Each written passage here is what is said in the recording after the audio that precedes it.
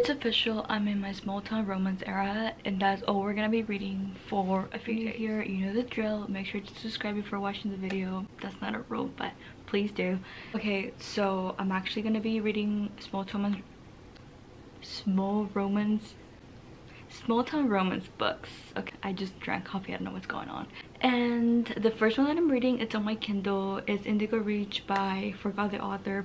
Obsessed with that book. Not just like a silly little romance, there's some mystery in it and it's super cool. And then we're also reading, if you guys remember that I wasn't a huge fan of Things We Never Got Over by Lucy Score. I liked it, but then I wasn't a huge fan of Knox, and because of that I gave it 3.5 stars out of 5. But this one, it's looking way more promising. I like the male character a lot more. It's a thick one though, so we might be on this for a while. I also have it on my Kindle, very faster on my Kindle, but I do really miss just like the reading experience of reading physical books, so we might read this one too. I don't know, I'll give you guys an update. Reach, I'm obsessed with that book. Then we're reading this, and I have an LC Silver book that's really circulating on TikTok right now. I'm so excited. This is probably one of the most fun reading vlogs I'm ever gonna do. But you know, my reading vlogs never go according to plan, and I'm not very good at updates, but I'll try my best to give you guys updates. Listen, it's snowing. If you don't live in Southern California, then you're probably like, what's the big deal? I've seen snow before. But we are not used to this. And I think this is the perfect weather for reading. Yes, I just got out of the shower because my Southern California self is freaking out about the pipes being frozen over, because this did happen in Texas a while back. So I'm just going to enjoy the snow. This is not the best weather to read cowboy romances, but we're still gonna do it. Isn't that just crazy that it's snowing right here? So you can actually see it here. I'm not joking. If you're not from Southern California, then you don't understand. If you are, well, you get it. Probably a bad idea to be outside with wet hair, but look at that. Isn't that insane?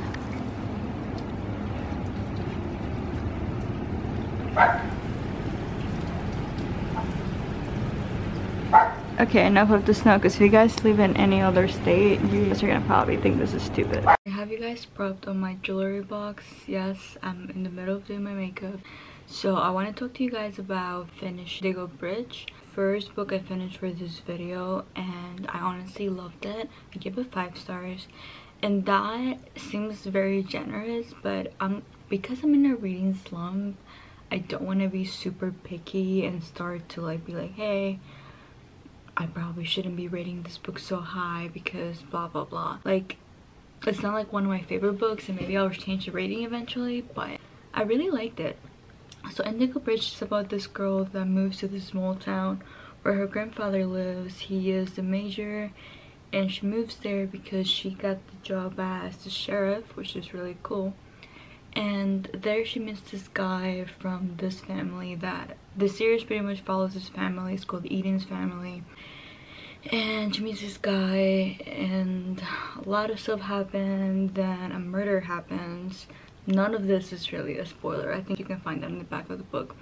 But it's one of those things where like you enter the book and you don't think it's gonna be like super interesting. The murder kind of adds like a little bit of, you know, extra spice for the romance.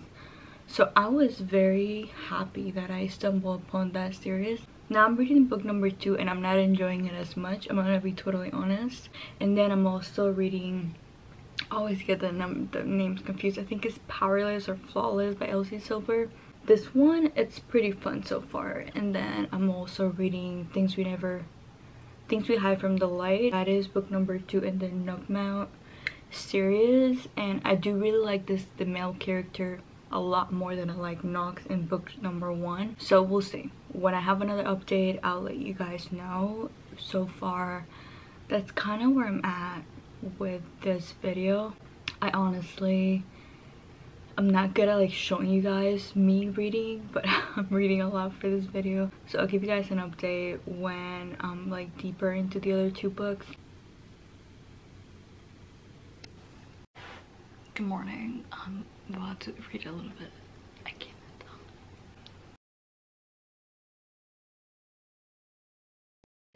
so my verdict so far, this book has been like blowing up on TikTok, so like everyone knows what this is at this point. I like it. I'm not obsessed with it like I expect it to be. Usually this happens to me with the first book in the series, so I have high hopes for the second one. But I do like it. I feel like it's definitely gonna be a 3 or 4 star. I don't think it's gonna be a 5-star read for me. We'll see. I mean, I still have more than halfway to go.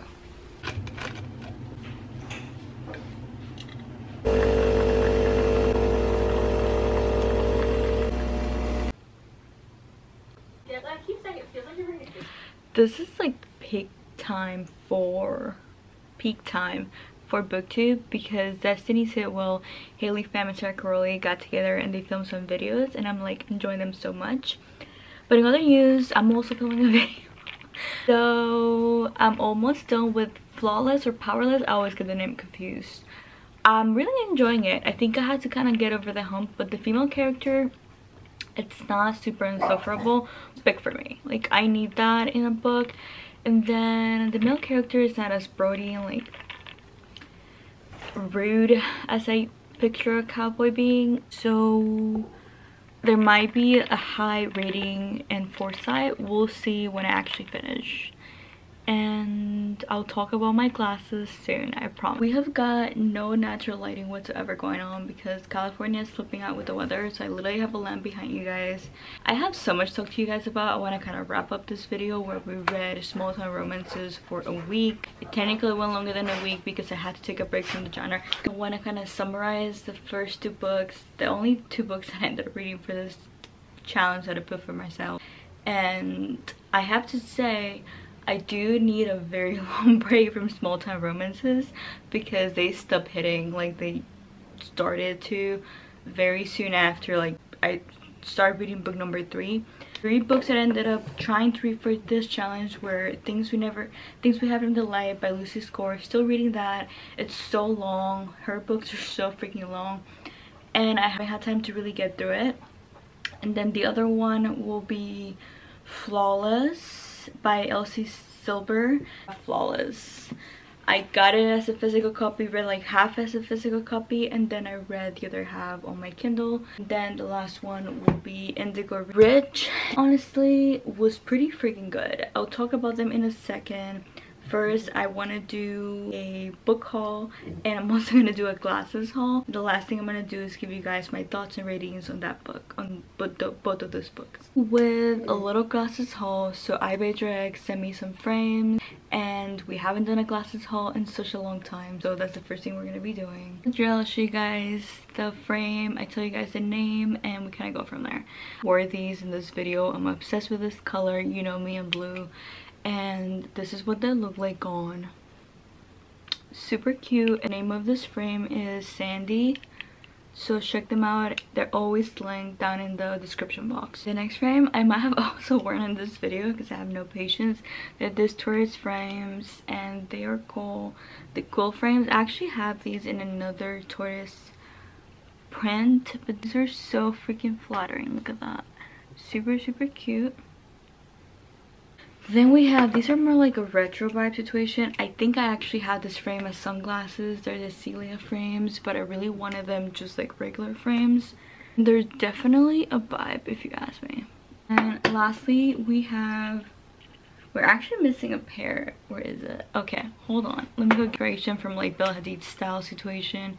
And I saw these are a little bit too Y2K for me, but they actually kind of look cute. So alright, so yeah, these are definitely Miss Bella inspired, and I'm kind of obsessed, honestly. They're the Nina frames. I feel like these will be super cute as sunglasses too. So there's that. And probably what I'm gonna end up wearing, they're this octagon, I think. Frames are like silver and they're called the Octave, so there you have it. Very appropriate name for them. These are super cute. Really retro actually. I've said super cute like 1,000 times. Now it's time to talk about books again. On to the next thing I'm gonna talk about. I got a very exciting package from Aardvark Book Club, and they're having a really great promo right now where you can get your first book for $4.99. I'm gonna put it over here just in case I get it wrong. And yeah, that will be such a great deal for a hardback cover. I'm gonna show you guys the 3 books that they sent me. They always send this like really cutie bookmarks, and so send this card with the books that they sent you. It is such a vibe, honestly, and I'm just super excited to work with them again. I think this is my 2nd or 3rd time working with them. This is my 3rd time working with them. I could be very wrong. You've seen a lot of probably favorite YouTubers, booktubers work with them before, so I'm really honored to be on their mind a little. So this one is really cracking me up, I swear. It's called Half-Baked Murder by Emily George. It's so cute.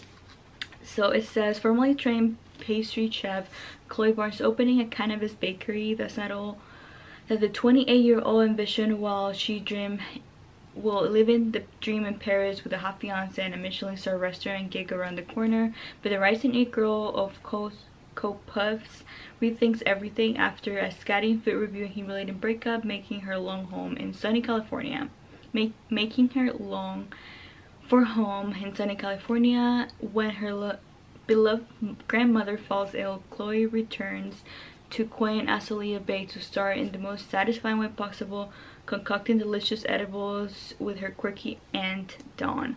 Combining French luxury and the THC bakery by Chloe will take pop brownies to another level.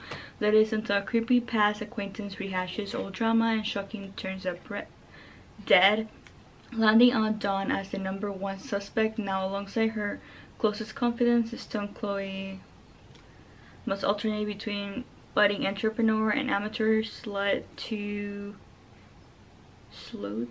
I don't know how you say that. I feel like I'm saying that wrong and I'm gonna end up saying a bad word. To get her aunt's name, open the best bakery in town and weed out the real culprit from a list of unsettling suspects. This is kind of like a cozy mystery. It's giving something aunties and a murder, you know that book. So I'm excited to read that. The other 2. This one, it's a little bit more of a, I want to say a more serious book. I'm gonna read it real quick and then tell you guys what it's about. Save some time. This is a fiction book about this woman that returns to India and she has to live with her father, and then explores the kind of gender roles and class differences and stuff like that. It's like a very good book and I can't wait to read it. And then lastly, this one intimidates me a lot because it's just like very serious looking. Well, The New Life by Tom Crew. Obsessed with the cover. Is giving a little life. This is what it says real quick. Actually, I'm gonna read it. Yeah, Oscar Wilde gets mentioned in this and I'm very intrigued now. I'm just gonna read you guys the last paragraph because makes more sense. It says, when Oscar Wilde is arrested just before joining Henry's book to be published, each man must decide whether to risk ostracism and jail and the happiness of those they love, or give up the project. The New Life is an unforgettable portrait of 2 men, 2 marriages, and a generation discovering the nature and limits of personal freedom as the 20th century comes into view. I'm intrigued. I'm so gonna read that. Let's go on to The Elephant in the Room, because honestly, small town romance kind of got repetitive for me. 2 books. I attempted to read 4 actually. I don't remember what was the 4th book. I think it was Jasper Vale or something like that. And it was getting so freaking repetitive for me and I just couldn't get into it. Let's talk about Flaws by Elsie Silver. If I'm not mistaken, I gave this book like a 3 or 4 star. Let me see. What did I give this book? I think I didn't rate it very high. Maybe the ending made me change my mind. I was kind of leaning towards like a 3.5 star, like a 3 star. And then I don't know what was the last thing I did. I gave it 3 stars. Technically like 3.5 stars, 3.7. It was cute. I liked it. I thought I wasn't a huge fan of the male character. She was a little annoying in a sense, and that an annoying female character really gets me in a romance book. So yeah, for me, I know everyone loves this book, but I didn't really fall in love with it. I'm still probably gonna try to continue this series at some point when I'm having that craving for a small town romance or like cowboy romance. In the meantime, I am not obsessed, but I liked it. And then we have Indigo Reach. I really want to get that book as a physical copy because I love that book.